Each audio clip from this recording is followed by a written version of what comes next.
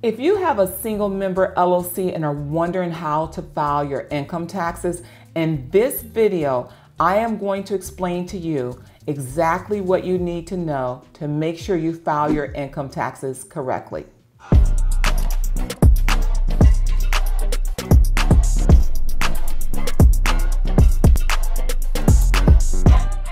Many of you have started businesses, and when you do, a lot of you start up a single member LLC. You've gone on to your Secretary of State website, or you've hired some company to form an LLC for you, and now it's tax time and you're wondering what is it that you need to do in order to make sure you're in tax compliance with your single member LLC.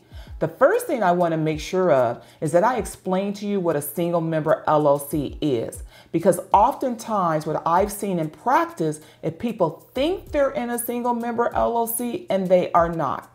So a single member LLC is when one person has formed an LLC and you are the sole member. You're the only person that is going to benefit from owning this LLC. You have not received any other income from anybody else that is going to help fund your business. None of your buddies or partners have given you money and they have an equity interest in your business. It's just solely you by yourself running your business. I think that's so important because what I have been seeing is a lot of people that have single member LLCs have received monies and startup money, seed money from friends helping them, and they truly do have a multi-member LLC.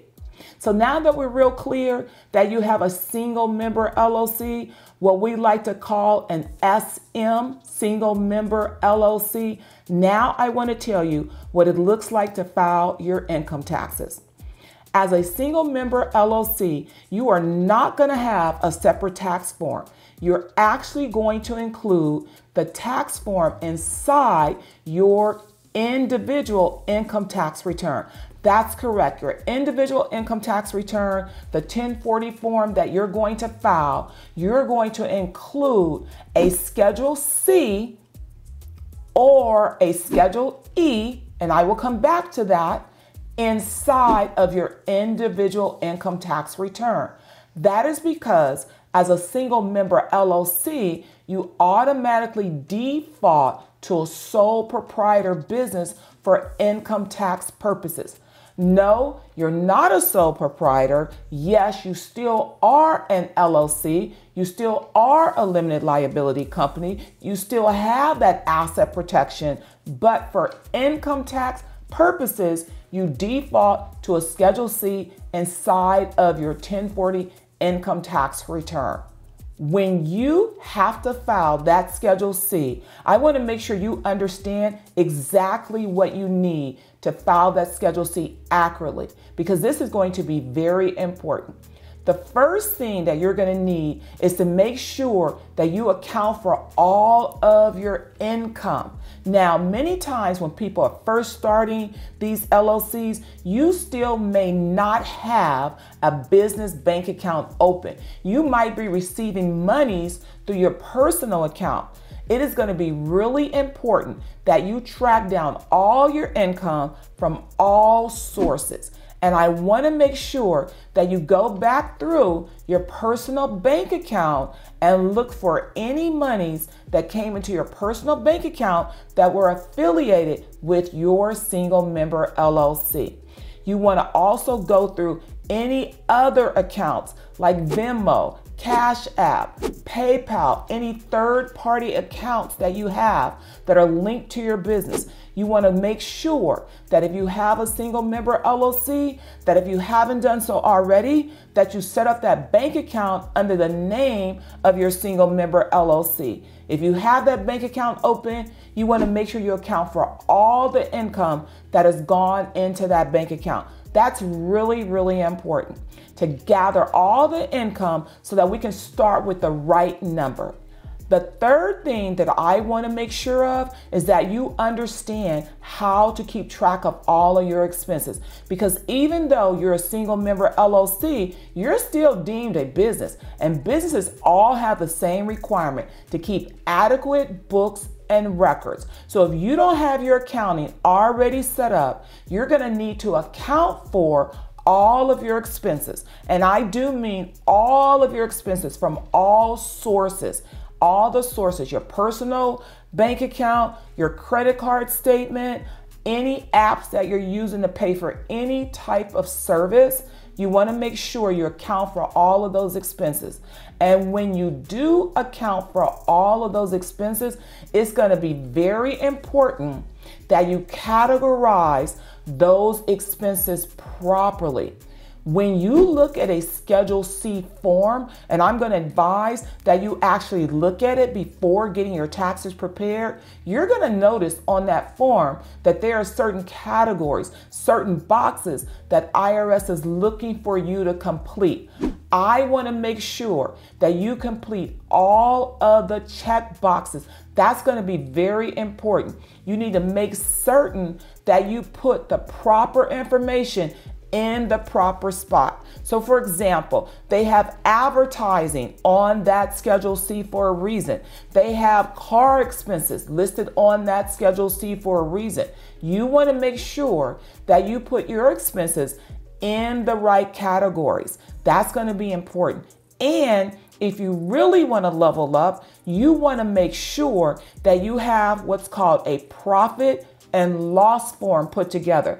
That is going to show your gross income and all of your expenses. And that's what's going to be needed in order to complete that form inside of your personal income tax return, that Schedule C form. Now, remember I told you you would file a Schedule C or you would file a Schedule E. If you are using your single member LLC to hold real estate, you would then file a Schedule E. That's the residential rental property schedule. It's important that you list the name of your LLC on your Schedule E because you are doing business as a real estate investor.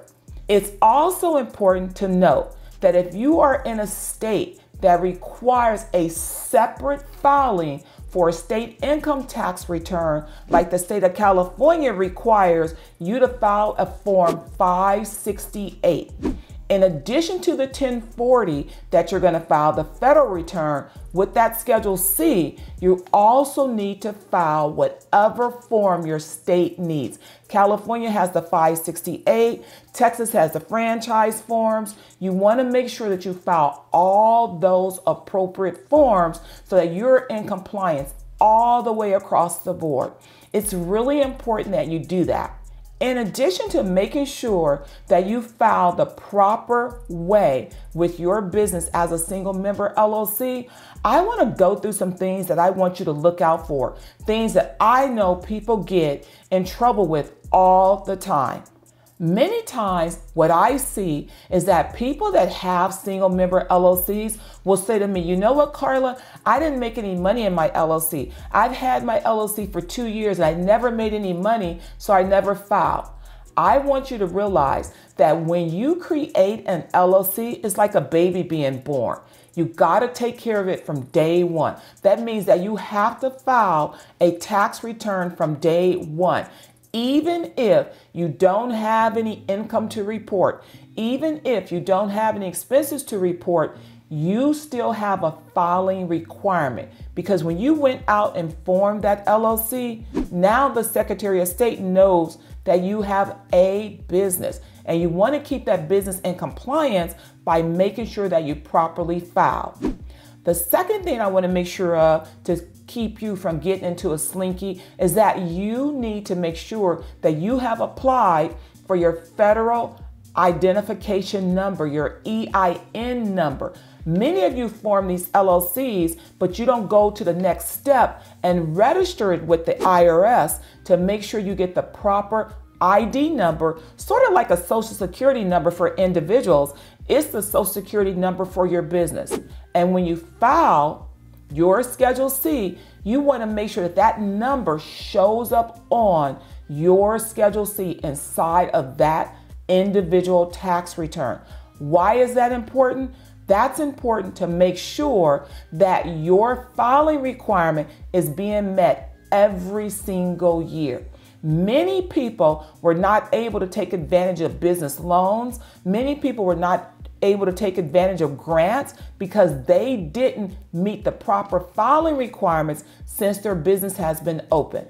The other thing I want to make sure you avoid is thinking that you don't have to file a tax return for your single member LLC because you didn't make a profit. Many times people think, oh, I may have had $1,000 worth of income, but my expenses were $5,000, so I didn't have any profit, so I don't need to file. Yes, you do need to file all the time. From the date that you formed that entity is the date that you need to file. It's really important to make sure you do that. The other item I want to make sure that you're aware of is that you need to pay any minimum tax. If your state has a minimum tax, you need to make sure that happens every year. And you need to make sure that every year you keep your entity in good standing with the Secretary of State by filing your statement of information.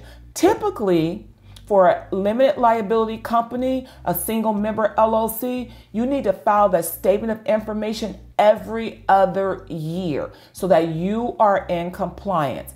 I want you to know that the Secretary of State, for whatever state you're in, they regulate entities. So they have jurisdiction over your limited liability company to make sure that you are in compliance. It's really important that you do that.